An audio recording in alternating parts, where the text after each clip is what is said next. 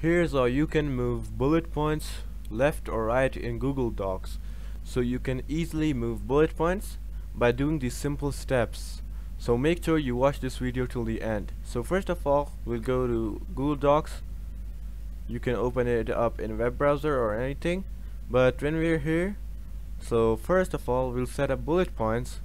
I've set up already my text and I'm gonna put it with numbers. Wait a second.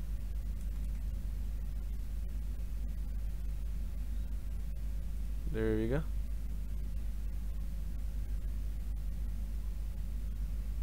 Just gonna set it up.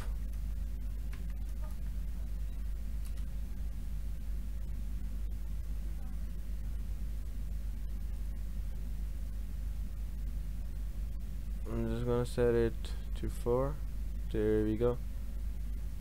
Now, how do we move the bullet points? So, first of all, if you want to move the numbers, you'll see these lines.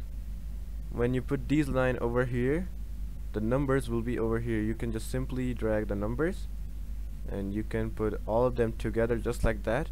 Or if you want to move the text, you can drag it just like that, and you can move the number and text all together. Let's say you want it right here, and there you have it, and you don't want the numbers. Just simply drag the numbers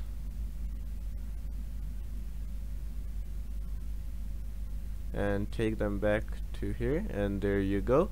So yeah, that's basically it on how you can move bullet points left or right in Google Docs. So yeah, like and subscribe to my channel.